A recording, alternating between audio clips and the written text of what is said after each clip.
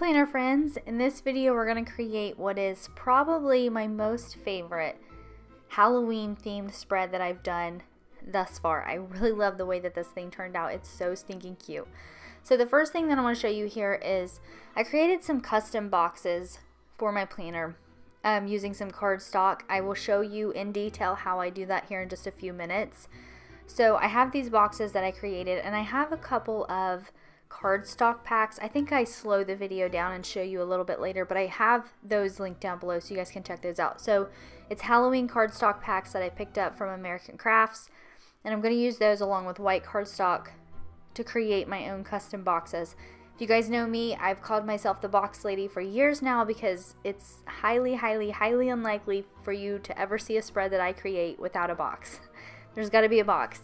To me, boxes are like, they're cute and they're fun. They're kind of decorative, you know, but they're also super functional, and they kind of make things stand out to me. And I typically use them for like priorities or most important things of the day.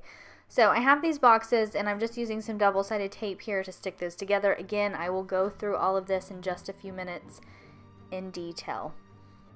And now that my boxes are created, I'm going to show you these cute little cut files that I found on Etsy.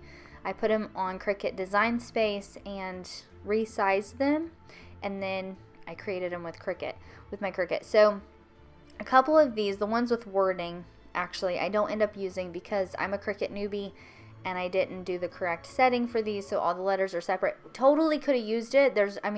Absolutely could have individually glued each letter down. Not a problem whatsoever. I just didn't want to do it. I didn't want to mess with it. I was hoping, well, I should have paid more attention, but to get the correct setting to where these would actually cut as one like word, you know what I mean, instead of individual letters. So you'll see them, they're right down there on the bottom. I didn't end up using those, but I did find some cute spider webs and some spiders, and then I found a mummy, a girl mummy, and then a little boy Halloween. I don't really know what he's supposed to be. He looks like he's in a little tux. Anyways, super cute. Found these on Etsy, put them through my Cricut, cut them, and we're going to use these inside of my spread. And I knew at the beginning exactly what I wanted to use the little boy for and the little girls. The little boy, and I'll show you this here in a minute, it's going to note my son's Cub Scout meeting, and then the little girl mummies are going to be my work schedule for the week. When I first started weeding the mummies, I genuinely didn't think it was going to work, and I got super sad for a second. And then as I started to pull them off, it all stuck together. What I was afraid of, where the cuts are so small, was that things would start ripping. You know what I mean? As you was pulling it off. Now the blue Cricut mat that I have, this is actually for fabric and it's not very sticky. I actually use this for everything, for vinyl, cardstock, whatever, because I don't like the stickier mats. Things do, especially if you're using cardstock, things will tend to tear on those. So I use this one. It's for fabric, I believe. I think the green one with the Cricut is for standard. I have a couple of those, and I don't use them. They're just too sticky.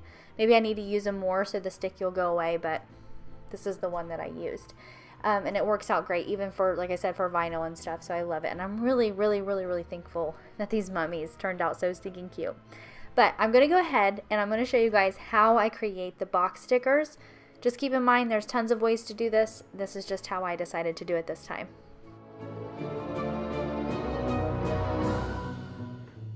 Alright, I'm going to show you guys how I create these custom boxes for my planner. So the first thing that I did is I took one of my sticker books, doesn't matter which one you grab, just grab one that has some boxes in it, the same size that you want, and I cut the boxes out just so I could use them as a reference. You don't have to cut them out, but I didn't want to have to set and leave this open because then I risk ripping the pages out, so I just went ahead and cut them. So I've already used this sticker, it's gone. This isn't a sticker anymore, so I just cut it out from there, and one from up here. Again, you don't have to cut them out, you can leave them in here. I had a disaster earlier and I knew I was going to end up tearing this page out, so I just cut them out. So I have this. I actually have two of them. I don't even know where the other one is at this point. Oh, there it is. Hello. So we have that one. And then what I did is I just measured these, because as you can see, I didn't cut them like right up against the side so I could trace them. But I took my ruler, I lined it up, and I measured them, and you can see, maybe, I don't know if it'll show, but I took my pencil and I just made a mark where the edge is, and then I measured it this way. Same thing, took my pencil, made a mark where the edge is. Then I took the back side of a pattern sheet of cardstock. I did the same thing. I just made the lines where they're supposed to be. And then from here, what I do is I cut them. So I've got my paper trimmer out. You're not gonna be able to see this because I'm down here at the bottom, but all I'm gonna do is cut these out.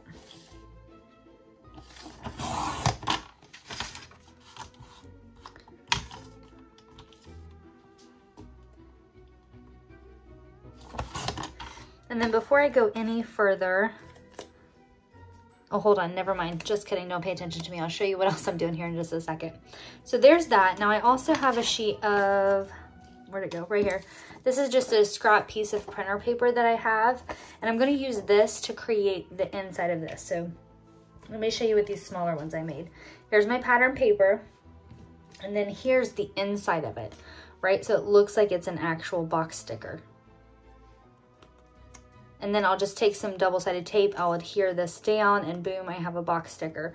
So to do this part, I took my pattern paper, I measured, I kind of lined this up over here on the side where I want, how much like overhang I want and how much of that pattern paper I want to show. So I just kind of did that, and then I took my pencil, again, same thing. I'm actually going to use this line right here that I have from earlier, that way. And then we're gonna go in at about here for this one. So I know it's hard to see, you guys might not even be able to see my pencil marks on there, but I have pencil marks and it's really, really helpful. So then I take my plain sheet of paper. I'm going to measure this out, so line that up.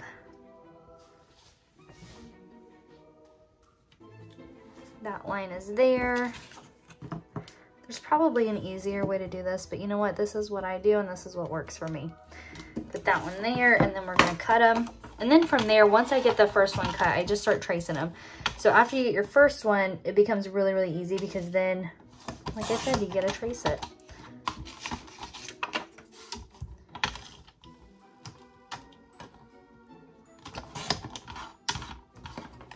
Before I go further, I'm gonna double check and make sure that that looks okay. And it does. I like the way that that looks. So again, I'll continue tracing the plain white on the plain white paper, and I'll cut those out, and I'll continue to trace the pattern on the pattern paper, wherever that's at, right there. And that's how I create my boxes. And that's how I create boxes. Like I said, I know that there's probably an easier way. You guys are more than welcome to comment down below. Actually, I'm sure somebody will comment down below and let me know. That's totally fine. I'm open to tips or recommendations or quicker processes for things. So go ahead and tell me if there's an easier way to do this. That's just what works for me. And I want to apologize for that sound. I don't know if you guys noticed the little cord that was hanging down. I totally forgot to plug in my mic. I even knocked the cord out of my way and it still didn't register in my brain that I didn't have my microphone plugged in. So that was, the sound quality was just of my phone, which is not the best. It's not the worst, but it's not the best. So I do want to apologize for that. Okay, the little boy mummy thing, whatever that cute little feller is, he is to note my son's Cub Scout meeting that he has, and then the girl mummies, those are for my work schedule. And again, I created these little boxes. I kind of made the boxes a little bit too big. Probably should have went a little bit smaller. I mean, it turns out great. And like I said, this is probably my favorite Halloween themed spread that I've made. So it turned out just fine, but they probably could have been a little bit smaller, but that's okay. You live and learn. So that's my work schedule and my son's Cub Scout meeting. And then you guys will see me start to kind of place everything just sort of where I want it. And then here I'm going to start gluing everything. To glue, you guys can't see it because I'm doing it off screen, but to glue this stuff, I take a scrap sheet of printer paper that I have and I use it and I lay like the spider web down or whatever and I glue the back of it, flip it over and put it on here. The glue that I'm using is like the clear glue. I think all glue dries clear anymore, right? Unless you get like sparkly stuff. Don't get sparkly glue for this. But it dries clear, so it doesn't matter if you get a little bit on the front or whatever. But this is just a very time-consuming process of gluing everything down. Like I said, it turned out super cute and I absolutely love it, but it just takes a few minutes. So, you know, this is where I recommend turning on some music or watching one of your favorite shows watching Ashley's YouTube videos, and just kind of planning it out and sitting down and gluing all these things together. Now, I did leave mine overnight. You don't have to leave it that long. This was like 11:30 at night when I filmed this, so once I was done with it, I just let it dry overnight.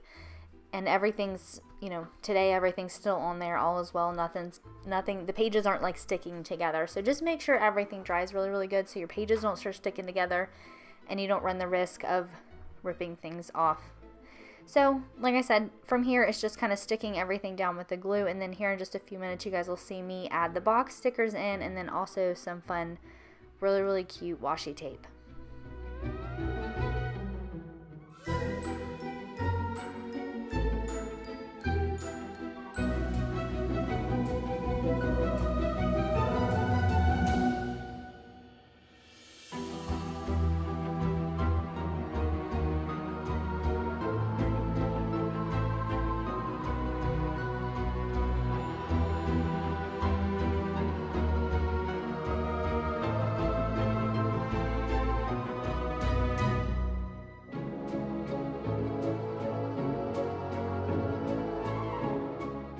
For the washi I'm using, I got it from American Crafts, and I'll have it linked down below. So I actually got two little things of Halloween washi tape, and so down below it's labeled washi tape 1 and washi tape 2. Washi tape number 2 is going to take you to this specific set of washi tape that I'm using for this spread, but I do have both of them. They're both super duper cute. I love them. They're really, really good washi tape.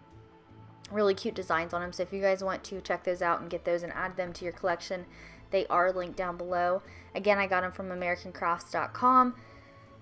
So here in just a minute you're going to see me using some washi tape, and I'm going to start layering it over these boxes. And I am so sorry, I did not realize I was this much off the screen when I was filming. Along the way I've probably pulled the blue mat that I used back or something, but I was really, really off. So here for a minute you're not going to be able to see very well, and I'm sorry. I will show you the full spread towards the end, and you'll kind of see it in and out here, but really love this washi tape. It turned out super cute. Oh, the other roll that I have, it's the one that says October, just repeats October. That one I got from Heidi Swap. So that'll be linked down below in the description box as well if you guys want to check it out. She has some really cute Halloween products too. So, and so does American Crafts. Like I said, American Crafts is where I got that cardstock pack at. 2 of them. Really, really super cute. They have some other cute Halloween themed things on there, so you guys can check that stuff out.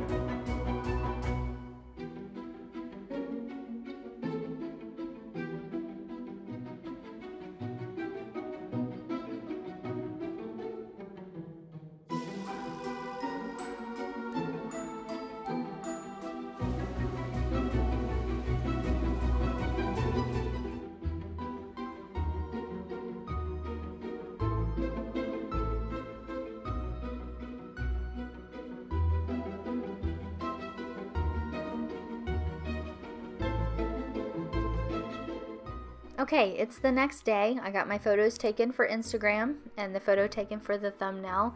And here, I mentioned this earlier, this is where I show you those 2 packs that I have. Now, in the links, I could only find a 12 by 12 pack. I couldn't find the other ones on there, so I do apologize for that. But scour around, type in different words down in the search bar.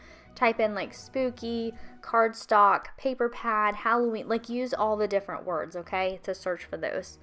But what we're going to do now is we're going to go ahead and fill in my planner. I usually don't show this process, but I like, I'm going to start doing that more often because I know you guys like to see that. I like watching planner babes fill in their planners. I just love it. So I hope you guys like it too. But the sheet that's laying off to the left that has the Squad Girls on it, that's a pre-planning sheet that I started working on. And I'm using it as a guide. Now, it's Wednesday. Because I have my life together, I'm finally filling in my planner on a Wednesday. Seriously, y'all, I've done this on like a Friday before. So it happens, just to let y'all know. So whenever I was filling in Monday and Tuesday, I kind of went back through and wrote down some of the things that I had gotten done on those 2 days. And then, oh my gosh, I'm yawning. I'm so sorry. That was inappropriate. Oh, that's just how it goes though, right? So anyways, I went back through on those 2 days. Filled in the stuff that I completed, and then from there it was just kind of filling in the rest of it. As the week progresses, you know, I will start filling in my planner more, but you guys will notice come Friday, Saturday, Sunday, since I work those 3 days in a row, it's going to get pretty blank. You know, I might not be much on there. The main thing it might say is wash scrubs, wash scrubs, wash scrubs, or pack bag, pack lunch, you know what I mean? Like, it's just work related items. So you guys will notice that. But the beginning of the week, it'll be a little bit more filled in.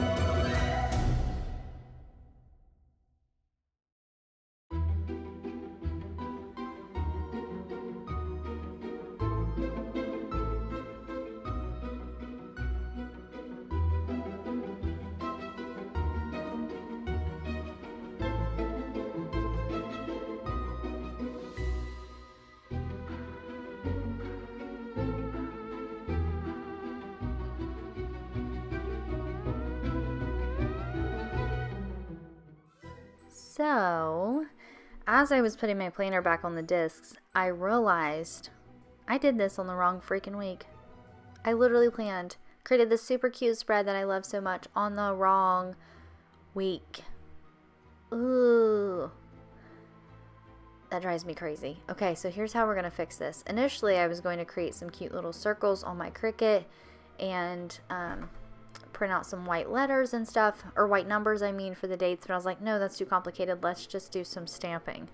So here I'm pulling out everything for stamping, and I was showing you guys that when I wipe off my stamps, I use a baby wipe, and then the ink that I'm using is Distressed Oxide, and I do have all of the Distressed Oxide inks I got from Heidi Swap. So that's the link down below. They're cheaper to order them from Heidi Swap than it is from Amazon. And then I do have a couple of other inks. One of them is archival ink. If you guys are into stamping, that's the one to use for like on photos or on vellum, on things like that, because it'll actually stay on there. This ink doesn't stay on there, it smears.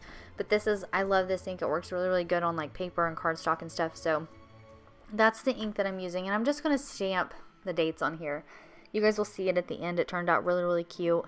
And I didn't end up retaking the photos either for Instagram, so what's happening over here on YouTube is a little bit different on Instagram. But have you guys ever done that? Like, planned on the wrong week? When I don't even know what I was thinking. I wasn't thinking. That was the problem. But that's okay. It is fixable. Most mistakes we make inside of our planner are fixable, whether it's with a sticker, it's with some whiteout and some stamps. It's, you know, whatever we got to do, we can make it work.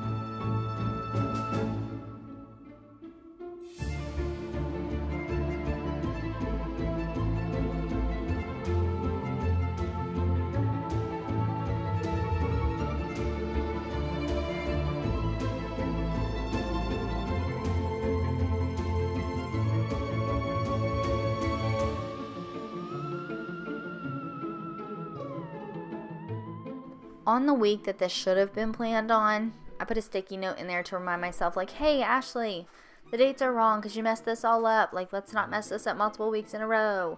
So I got my little sticky note reminder on there. That way next week when I sit down to plan, I can remember that the dates are wrong on it, because if not, I probably wouldn't have caught it either. But anyways, this is my completed spread. Like I said, I think that this is genuinely my favorite Halloween themed spread that I've done. It's got me excited. I think it's super, super cute. So let me know what you guys think about it down below in the comments section. Again, everything that I used is linked down below in the description. Hey, don't forget to hit that subscribe button. Seriously, have an incredible day, my friend, and I will see you in the next video.